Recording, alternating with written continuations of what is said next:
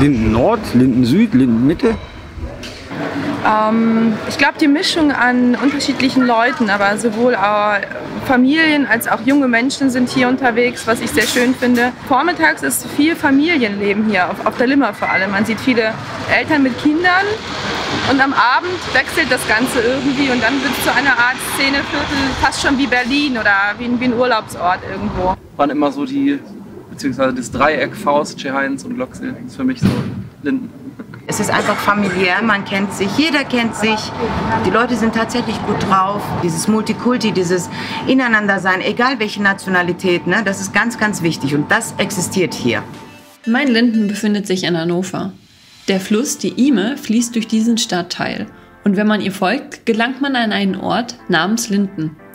Auf diesen 8 Quadratkilometern treffen Entspannung, Kreativität und Freude aufeinander. Am besten lasse ich die Anwohner Linden einfach selber beschreiben. Kulturell würde ich sagen, ist es natürlich schon jetzt so mit der Glocke und der Faust und diesen ganzen kleinen Clubs und Bars, die irgendwie so diesen, ich nenne es mal Lindener Charme versprühen, die man halt eben hier nur findet, und auch diese Kioskdichte, die auch ihren Teil dazu beiträgt, so, das ist für mich, was Linden ausmacht. Es fängt für mich kulturell zum Beispiel auch bei Linden Legends an, was ich eine sehr coole Sache finde.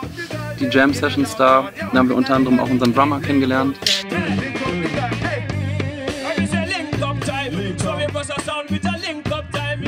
Aufhören tut es eigentlich, gar nicht, ob es überhaupt aufhört. Also gerade hier in der Glocke ist auch immer sehr viel los, in allen möglichen Bereichen. Also ob es jetzt Kunst ist oder Musik, geht immer eigentlich sehr viel ab. Wüsste ich gar nicht, wo es ist, never ending. 1972 wurde in der Ahnenstraße ein Haus besetzt. Aus dieser Besetzung ist dieser Laden hier entstanden, das Jugendzentrum Kornstraße. Und das Jugendzentrum war im Prinzip das erste, was es hier gab. Danach kam das Café und danach kam das Indigo und naja, nee, die Autowerkstatt war auch noch da. Also hier die ganzen Werkstätten waren natürlich vorher da, bevor es diese Veranstaltungsbetriebe gab. Das Schöne an diesem Jugendzentrum hier oder an diesem Verein Glockse e.V. ist ja, dass im Prinzip alle die gleichen Rechte haben. Ne, es ist eine schon sehr gelebte Demokratie. Im Prinzip kann jeder zu allen irgendwas sagen, was total toll ist, aber auch unglaublich nerven kann, weil jeder einfach zu allem was sagt. So. Früher gab es hier eine ziemlich große feierwütige Meute. Jeden Tag, also ich rede von Freitag und Samstag, waren hier 1000 Leute auf dem Hof. Und das ist halt weg seit 7 Jahren vielleicht. Also seitdem diese Dealer-Problematik hier vorne war. Die Dealer haben sie irgendwann aus der Stadt vertrieben. Ich bin speziell nur fürs Indigo zuständig und ich würde sagen, dass ich nach der großen Veränderung in Linden hier angefangen habe zu arbeiten. Wir haben angefangen, gezielt Events zu planen, wo man ein Highlight hat, was die Leute ein bisschen mehr gecatcht hat, worauf sie mehr Lust hatten. Jetzt gerade in der Corona-Zeit haben wir uns damit beschäftigt, dass wir irgendwie auf der Landkarte bleiben und irgendwie zusehen, dass uns die Leute nicht vergessen, und haben das größtenteils über Livestreams gemacht, mit dem Heinz, mit der Faust, haben Bands eingeladen, die wir sowieso schon kannten, die wir cool fanden, haben Künstler aus Hannover eingeladen, die bei uns gespielt haben, DJ-Sets gespielt haben und das dann auf Twitch und auf Facebook, glaube ich, gestreamt, ja. Das Ruby Tuesday-Konzept war ja im Prinzip, also im Café Glockse jetzt, wo ich halt Tontechnik mache, deswegen oder gemacht habe. Deswegen weiß ich halt, das ist halt im Prinzip an einem Tag, wo Bands halt oft Off-Days haben, nämlich einen Dienstag. Und da wurde gesagt, okay, ihr könnt bei uns spielen, ihr kriegt nur 100 € Gage, damit müsst ihr klarkommen, aber ihr kriegt Essen, Trinken und einen Schlafplatz. Und das nehmen viele Bands halt an. So, deswegen ist der Dienstag halt immer eintrittsfrei gewesen. Teilweise sind das lokale Bands, die hier in den Bandkellern spielen. Teilweise sind es auch internationale Bands, die wir irgendwie über Agenturen buchen. Und teilweise wird das auch einfach an uns rangetragen. Ganz wichtig ist uns, dass generell die Bands kein diskriminieren. Uns ist einfach nur wichtig, dass man nicht pießig miteinander umgeht, aber dass es in einem richtigen Rahmen läuft. Natürlich keine rassistischen Bands, das ist uns sehr, sehr wichtig. Wir haben hier auch einen gewissen politischen Auftrag, einfach, den wir erfüllen müssen, was auch alleine an der Geschichte dieses Ladens hier liegt. Also gerade von uns kommt jetzt in den nächsten Monaten, geht unser Outdoor-Veranstaltungs-Corona-Konzept los. Wir möchten eine kleine Art Biergarten aufbauen, in dem wir Getränke verkaufen, in dem man gesellig beisammen sitzen kann und auch mal einer kleinen Band lauschen kann, ein DJ, der launchige Musik spielt, zuhören kann. Und ja, es wird interessant. Mal gucken, wie lange das alles noch so weitergeht. Ein Wegweiser oder Alleinstellungsmerkmal für Linden sind die 3 großen Säulen, die zu Inner City gehören. Von den Einwohnern Hannovers werden sie auch die 3 warmen Brüder genannt. Die Moderne hat uns eben hier in das IME-Zentrum geführt, was quasi auch, ja, denke ich, auch so eine Landmark in der Stadt darstellen sollte. Wir sind sozusagen deutlich sichtbar, haben das höchste Bürohochhaus in der Stadt und sind nicht ganz mittendrin, aber ganz nah dran. Die Stadtwerke sind ja 1970 zur Aktiengesellschaft gemacht worden von der Stadt. Davor waren die Stadtwerke Teile der Verwaltung, also recht behördlich. Und mit der Gründung einer Aktiengesellschaft wollte man sicher das Signal setzen, man wird modern und geht in sozusagen dieses moderne Stadtentwicklungsprojekt IME-Zentrum. Also wir produzieren sehr viel Strom, weil wir einen sehr großen Kraftwerkspark haben. Und das sind nicht nur die bisher 3, inzwischen 2 Kraftwerke, die aktiv sind, die in Hannover Strom und Wärme produzieren. Das ist wichtig zu sagen, weil andere große Energieunternehmen, die produzieren auf der grünen Wiese nur Strom und der Rest geht als Wärme verloren oder teils auch mit Braunkohle werden sozusagen sehr CO2-intensive Energieträger eingesetzt. Und hier wird die Abwärme für die Heizung und auch Industriewärmebedarf in Hannover genutzt, um sozusagen möglichst viel von der Energie sozusagen auch zu verwerten. Und es ist eine sehr effiziente Form. Also wir produzieren eigentlich als Unternehmen viel mehr Strom, als Hannover selbst benötigt. Und das Windportfolio und die Erneuerbaren, die wir einsetzen, die haben inzwischen schon einen Anteil von 40%. Also diese Menge reicht rechnerisch schon, um ganz Hannover grün zu versorgen.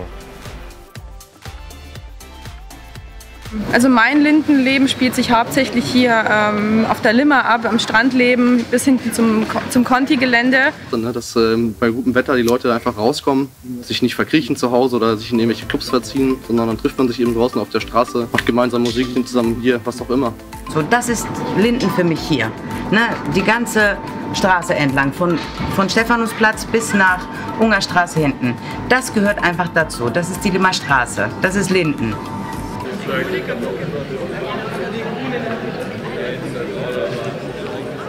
Ja, hallo, ich bin die Aldi, die Besitzerin vom Jansel-Kiosk auf der Limmer Straße.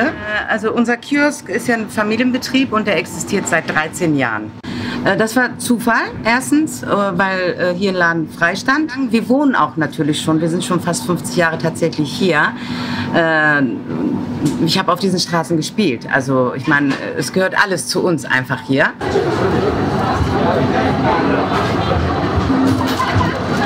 So, ich heiße Esengül Türk und hier auf der Limmerstraße kennen mich alle Gül, deswegen heißt es ja auch Güls Kiosk. Seit 1 Jahr sind wir jetzt hier und betreiben hier den Kiosk. In Rewe hatte ich ja einen Kiosk und dann haben wir da den Laden circa so 5, 6 Jahre betrieben. Da mussten wir ja da raus wegen Rewe-Erweiterung und dann wollte ich unbedingt dann hier wieder einen Kiosk eröffnen, weil ich die Menschen hier toll finde. Also man denkt immer, Linden ist ein ganz anderes Stadtteil. Eine Frau als Kiosk zu besitzen ist sehr, sehr schwer, sage ich mal so, weil du hast hier viele verschiedene Menschen. Es sind auch hier auf der Limmerstraße sehr verrückte Leute, aber ich kann damit gut umgehen.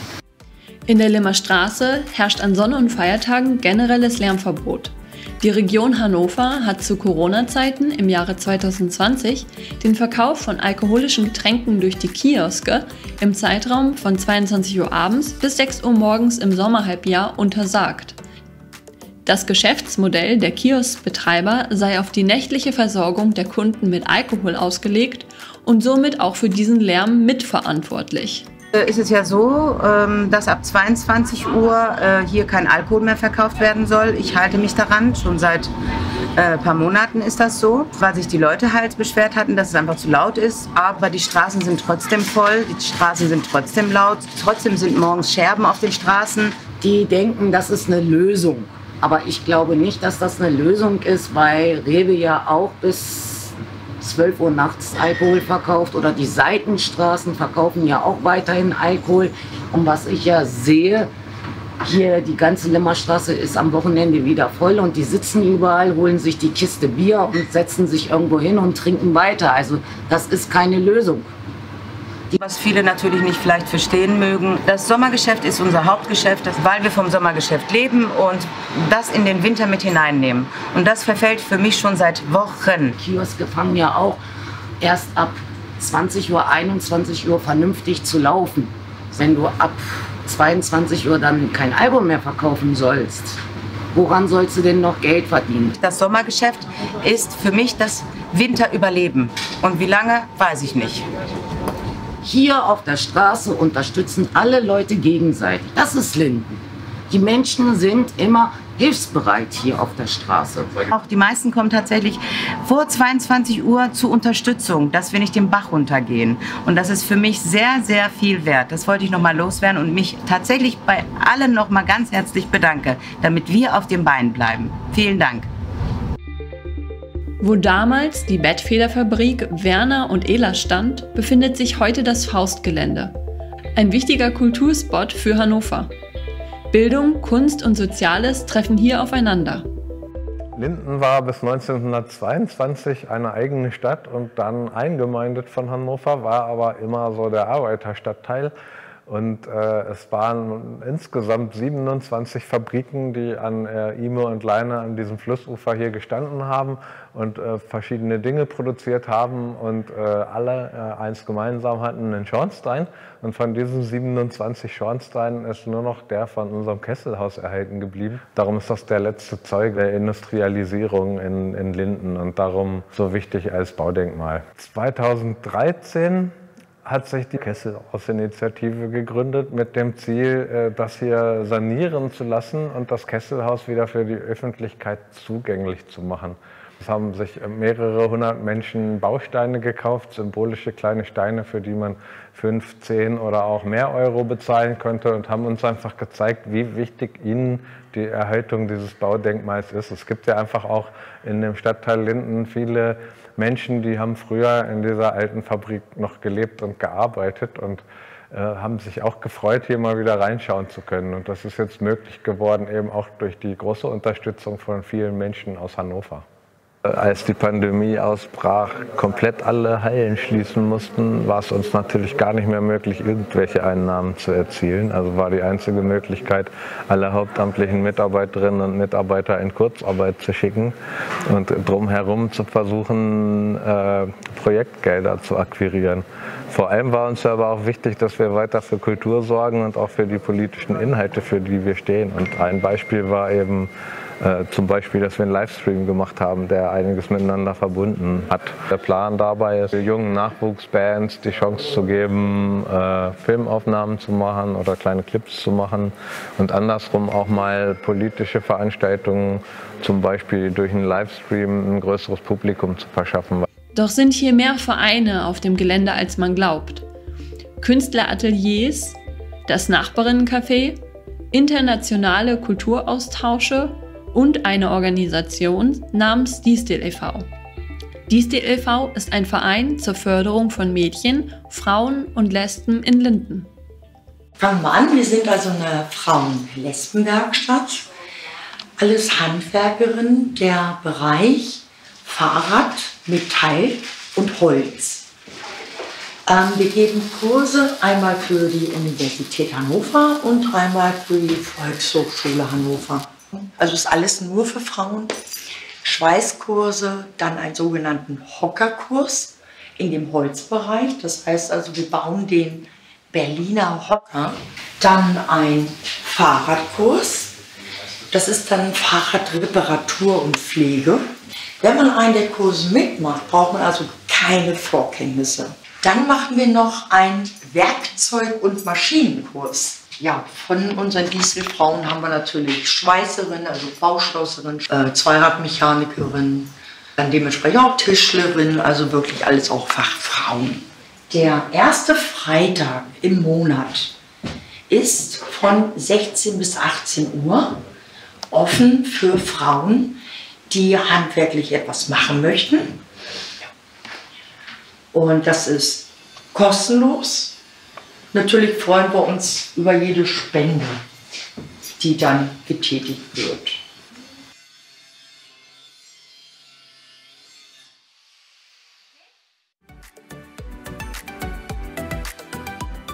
International.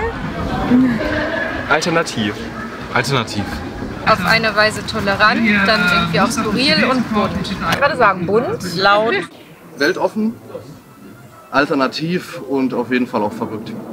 Linden hat eine ganz eigene Kultur gefühlt, einen ganz eigenen Vibe. Und ich glaube, das beginnt halt, das will ich nicht mal an der Örtlichkeit festmachen, sondern es beginnt einfach mit den Menschen. Kanzer, Linder Spezial und Entspannung. Locker, liebevoll und lässig. Der wichtigste Ort in Linden ist die Dornröschenbrücke. Hier endet jeder Tag mit netten Unterhaltungen, Musik und einem Blick auf den Sonnenuntergang im Westen. Aber geht es hier nicht immer friedlich zu? Ja, also so ein Phänomen ist ja auch diese, ich nenne es mal, friedliche oder unbewaffnete Straßenschlacht, wo dann Linden und die Nordstadt quasi auf die Straße gehen und sich auf der Dornröschenbrücke mit faulem Obst und Gemüse bewerfen. Den Sinn dahinter habe ich nie so ganz verstanden, aber ich weiß, dass es das gibt. Und diese Brücke ist nicht nur Kriegsschauplatz, sondern auch eigentlich immer ja, kultureller Hotspot. Im Sommer, wenn ja viel los ist, dann sitzen da auch die Leute und mucken und haben einfach eine gute Zeit. Es ist jeden Tag was Neues. Das ist wie so eine Pandora-Box, die du jeden Abend öffnest, wenn du da hingehst. Man weiß nie, was passiert, was auf einen zukommt. Man möchte vielleicht nur ein Bier trinken oder auch nur ein Wasser trinken.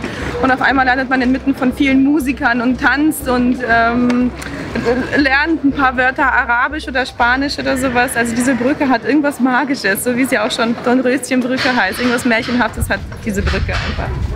Wo geht die Reise für Linden in Zukunft hin? Als Nachricht an unsere Freunde der Glocksee, vergesst uns nicht. Wir sind nach Corona wieder für euch da und haben Bock und werden mit vielen weiteren netten Konzepten und schönen Partys für euch da sein und euch bespaßen in der Nacht. An die Feinde, uns gibt es seit 48 Jahren und es wird es auch noch länger geben, auf jeden Fall. Ne? Wir haben nicht vor, hier zu verschwinden.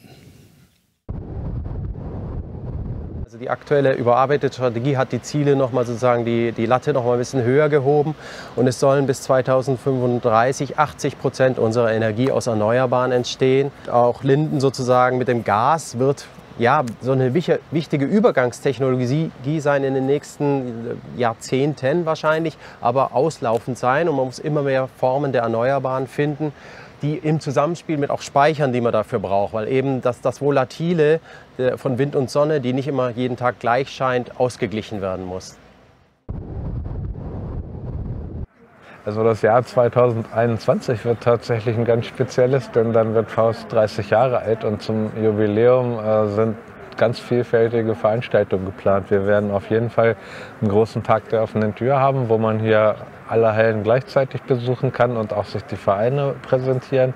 Es wird einen Empfang geben, wo andere kulturelle Institutionen dieser Stadt dann zusammenkommen und wir vielleicht auch nochmal zusammenrücken im Hinblick auf Kulturhauptstadt Hannover 2025. Dieser Film soll dir einen kleinen Eindruck von Linden schenken. Wer weiß, vielleicht begegnet man sich ja mal an der einen oder anderen Stelle. Mit einem speziellen Dank an meine helfenden Zwerge verabschiede ich mich.